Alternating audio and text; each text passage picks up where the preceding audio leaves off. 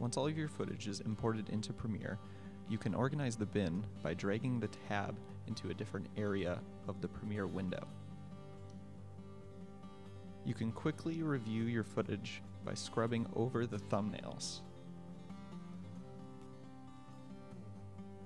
When you want to get a closer look of the footage, you can double-click the thumbnail to open the video in the preview window.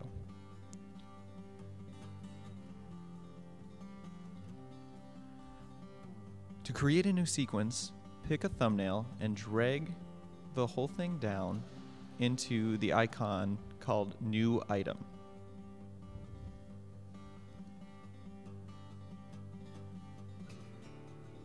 This will create a new sequence based off of the format of the video that you chose. It will automatically drop the entire video that you chose to create the sequence with. Go ahead and delete that. In the preview window, you can review your footage and choose certain points of each clip to drag into Premiere. While reviewing your footage in the preview window, you can hit the I and the O keys on the keyboard to set in and out points highlighting specific parts of the video that you want to drag into the sequence. By highlighting a specific part of your video, you are choosing everything that you know you will use and leaving out everything you know you will not use. When you have set the in and out points, you can drag the video and audio by clicking on the image in the preview window and dragging into the sequence. This will bring the video and audio together synced. If you decide that you do not want the audio, you can drag from the film strip icon just below the preview window. Or if you decide you do not want the video, you can drag from the wavelength icon below the preview window. Once you have some videos in the sequence, one of the first tools you may want to use is the razor tool. This tool will allow you to split a clip into two parts. If you decide that you want a clip to be longer or shorter, you can hover your cursor over the end or beginning of a clip and it will turn into a little red arrow with a red bracket. When you click and drag, you will drag out or in the entire clip, essentially adding more frames on or taking away from the original source footage. So you can only drag the clip to be as long as the original video was. In the video clip, there's a little yellow line. This represents the opacity meter.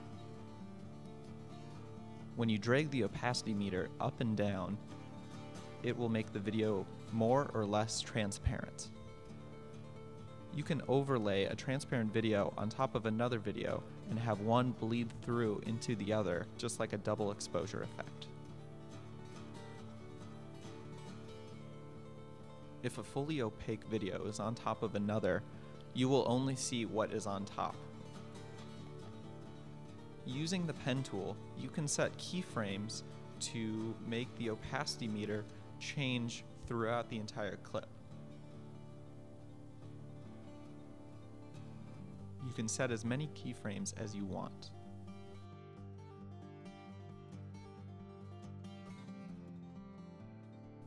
Similarly, the audio clip in the sequence has a little yellow line. This represents volume instead of opacity. When you drag this line up or down, it will make the sound louder or quieter.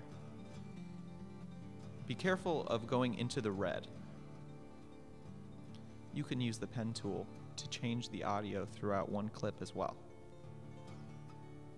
When the video playback is becoming too slow or starts to lag, you may also see a little red line just above the sequence. This lets you know that you may want to render the video.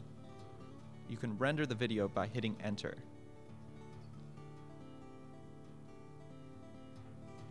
Rendering allows the clip to play back smoothly with all of the effects and transitions you may have added.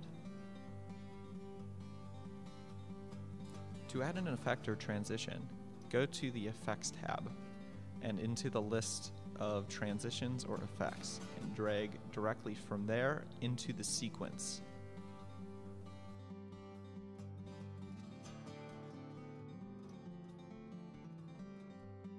Once your video is finished, you can go File, Export, Media. This will open the Export Settings window. Here you can quickly review your video to make sure that everything is present that needs to be.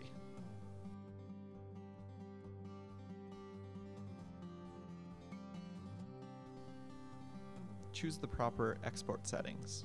We prefer format H.264 and preset HD 1080p.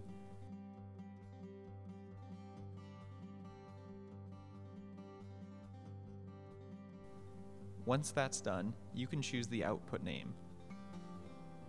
Change the name to whatever you want and choose a place to save to.